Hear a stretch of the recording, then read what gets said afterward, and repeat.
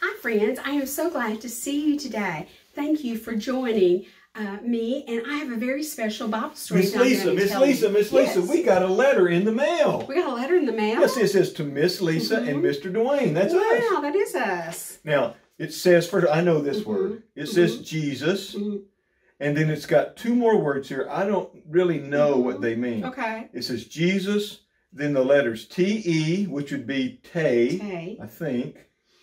And then the second word, or third word in the sentence really, is A-M-A, Ama. So it says Jesus, Tay, Ama. Well, Mr. Dwayne, I really don't know what that means either, because it looks like it's written in a different language. Oh my goodness, look down here. It says, which means Jesus loves you. Oh, so Jesus, Tay, Ama, in whatever language that is, means Jesus loves you in English. Yes. Can we say it together, sister? Yes. Jesus, Tay, Ama, means Jesus loves you. I wonder what language that's written in. I know. It says it's from Mr. Caleb. Does that mean anything to you, a Mr. Caleb? I bet it does. Mr. Caleb was born in Mexico. Mexico. I bet this is Spanish. Yes, so it must Jesus, be. Te ama would be Jesus loves you in Spanish. Yes, it must be. Well, Mr. Caleb, he was born in Mexico. Then he moved to the United States, and then he moved to Murfreesboro, and he married Jenny, Miss Jenny, and they can both speak Spanish and English. I can only speak English. I don't know other languages. Does being able to speak another language have anything to do with your Bible story for today? Well, it does, Mr. Dwayne. As a matter of fact, it does. The Bible is God's Word, and everything in the Bible is truth. And the Bible is divided into two parts. Do you know what those parts are?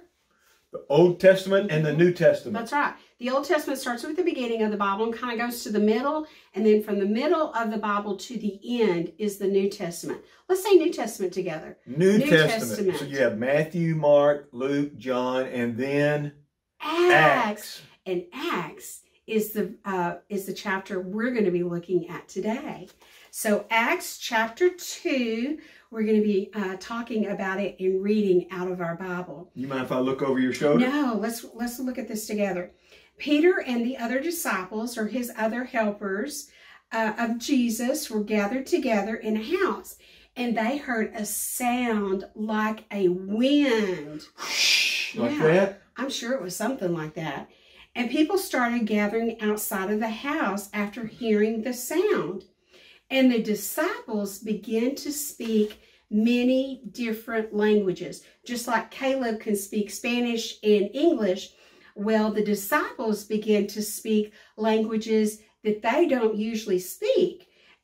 And so all the people that were there could hear them speaking in those languages, couldn't they? Yes, and all the people that gathered spoke in all sorts of different languages, not just one, but many different languages, so they could understand what was being said. So it says when that happened, it got everybody's attention. Yes, and then Peter, he began to preach. And here's what it says Peter said, because Peter was the leader at this point of the disciples. He says, yet any one of us can tell you that God has raised Jesus to life. This was all part of God's plan. You know that Jesus was sent to you by God, for he worked many miracles and showed you many things. But God had planned that Jesus would be handed over to you so that you would reject him and have him killed by evil men. Yet death did not hold him. God made this Jesus, whom you crucified, Lord and Messiah, and raised him from the dead. That's right. The people looked and wondered and worried about what he had to say. What do they do with this? And it says right here that Peter then told them that you must repent. You must trust Jesus, and then you can also have salvation. Oh, wow. If you believe in Jesus, then you can have salvation. And the reason you do that is because Jesus loves you. Just like our note right here. Jesus, Te Ama. Jesus loves you. And there's a picture. There's our picture of the story. And here's Peter up here preaching and some of his disciples. And all these people sitting here listening to what Peter was saying that day. What does the word repent mean, Mr. Dwayne? Repent means like if you're going in one direction and you have to turn and go the other way. So like, let's say you're trusting in trying to do as much good stuff as you can, and as opposed to just trusting Jesus to take care of you. Instead of trusting in yourself, we need to stop, turn from that, and go the other way and start trusting in Jesus. And we must ask Jesus to forgive us of the ways that we've been disobedient to him. Yeah. And I'm just so excited that we've been able to talk about this today. And now, I didn't say this, but I was looking down at the other part of that story, and it says that day there were 3,000 people. 3,000, that's a lot of people. They heard what Peter had to say, and they believed in Jesus, and they became a part of the church. Isn't that good news? Yes. Mr. Dwayne? And it all became because they found out that Jesus loves you. That's right.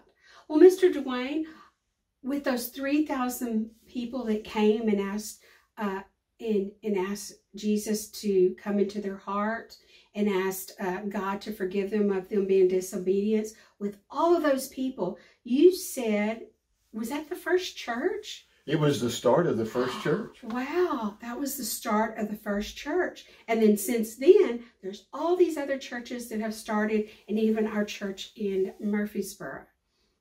Well, that's real exciting news. I'm glad to know that we've been able to talk about how the first church started and how important it is that when we do something that we disobey God with, that we must ask him to forgive us.